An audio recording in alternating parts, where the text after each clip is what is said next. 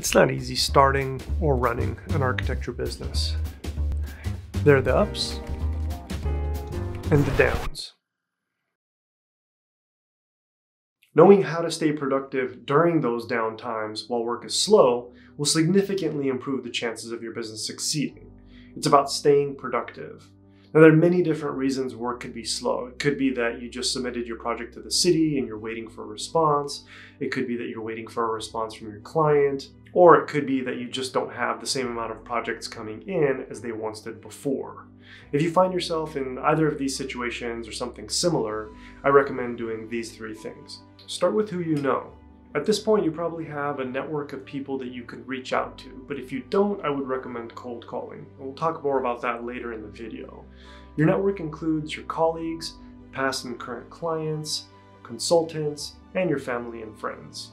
Now, it's important to maintain and strengthen these relationships with the intent of fostering future opportunities. Specifically, you want to do three things. First, you want to keep in touch.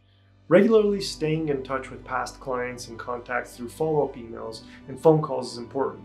It helps keep you top of mind. Keep in mind that not every communication should come with an ask. A simple thank you note of appreciation or a quick check-in on past clients goes a long way in reinforcing those relationships and encouraging future collaborations. The next thing you want to do is ask for reviews and feedback. It's important to reach out to past clients and ask for their feedback and give them the opportunity to address any concerns they may have had. You may not necessarily like what they have to say, but this will help you improve the services that you provide. Lastly, you want to work on developing incentives and referrals. Don't hesitate to ask satisfied clients or family and friends to refer you to somebody else. Personal recommendations go a long way.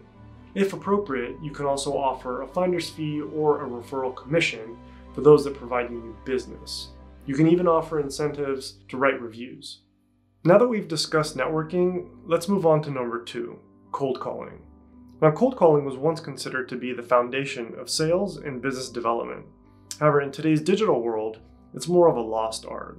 Now, don't get me wrong, technology has undoubtedly introduced effective methods of prospecting. However, I've found that a well-crafted cold call provides a level of connectedness that people still appreciate. Mastering this skill requires time and persistence. Here are some key things to consider. Research your prospects. Before making the call, take some time to research the businesses and individuals you'll be contacting. Understand their projects, their needs, and any recent developments in their business. This will allow you to tailor your pitch to their specific interests and challenges. The next thing you want to do is prepare a script. While you don't want to sound overly rehearsed, having a script will help you stay focused and ensure that you're covering your key points during the call. Practice your script until you're comfortable and confident delivering it naturally. Remember to be friendly and stay professional. Introduce yourself, the nature of the call, and remember to handle rejection gracefully. Let's talk a little bit about follow-up and tracking your results. Persistence is key when it comes to cold calling. If you don't reach somebody on the first attempt, make sure to leave a voicemail and follow up with an email or another call. Keep track of all your interactions and consistently follow up to stay top of mind. Remember to track your results. I like to keep a track of all my cold calling efforts, including number of calls made, responses received, and any follow-up actions required. Analyzing your results will help you identify what's working well and where you can make improvements. Additionally, it's worth noting that while emails can be a useful tool for initial outreach and follow-up, they may not yield the same level of response and engagement as cold calling. In my experience, direct communication over the phone allows for a more immediate and personalized interaction, making it easier to convey enthusiasm and build rapport with prospects. I recommend prioritizing cold calling as a primary prospecting strategy, supplemented by strategic email follow-ups as needed. And finally, number 3, focus on your online presence, specifically your website and your business listings. There's a lot that goes into building a strong online marketing strategy. However, I would recommend starting with your website and a Google business page.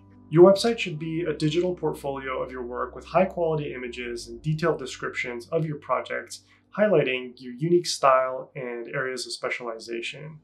Including client testimonials and case studies can help build credibility and trust with future clients. Include your website in your email signature and make sure that it's mobile friendly and functional on different screen sizes. Make sure you also have an easily accessible contact or inquiry page that's visible from your main homepage. This is key to getting online traffic converted into leads. The less buttons people have to click to get a hold of you, the better.